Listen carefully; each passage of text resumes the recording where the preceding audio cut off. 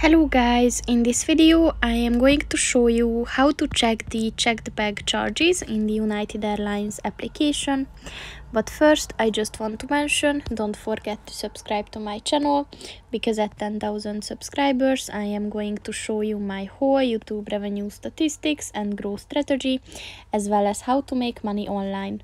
Let's jump into it. First of all, open the application on your phone.